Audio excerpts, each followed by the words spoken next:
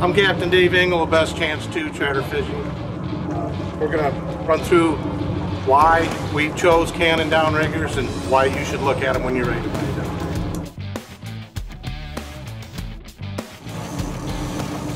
What the Downrigger does is lets us put the lure exactly where we want it. There's no guesswork about how far down we think it is or where it's at. We're marking the fish on the graph up here. When we see where the fish are at a certain level or a certain temperature, we can then put our downrigger exactly where the fish is. It makes us more efficient fishermen. And we can, repeatability is also there where we can put it back exactly every time. What are some of the features that you want to know about when you go to buy downriggers?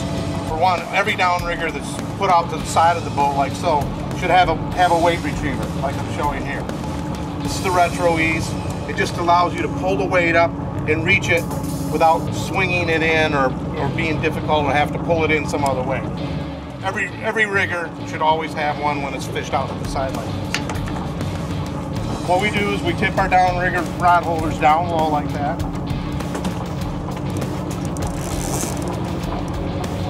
You have some kind of release. There's a lot of different releases available in the industry. This release is simply going to hold our lure exactly where we want it.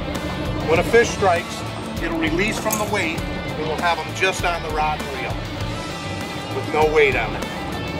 That's the real advantage of a downrigger. You're only fighting the fish and not all the weight and extra line and diving devices and other things like that.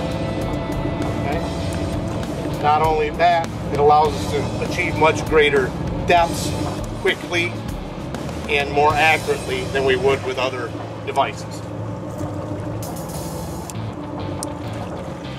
This Digitrol unit that we have here allows us to program the desired depth. So we'll program in the depth we want it to go to, push select and run, and it'll automatically go find that depth. And it'll stop there every time.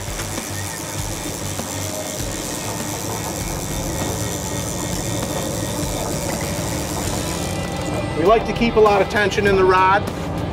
That way when it releases, the distance between the lure and the rod is a lot less. If you have a big sag in it, there's a lot of slack there before you get to the fish, and the fish doesn't seem to hook up as well. So keeping that tight like that is very important when downrigger fishing. You don't want a lot of line laying out there. It's hard, fish get tangled in it when you bring them to the boat, and you get much less hookups. It's not a very good way to do it. Now, when we get a strike on here, we'll see the rod move, or it'll just release. As soon as it does, it pops off that easily. I have the fish on here, and I have what's called auto up.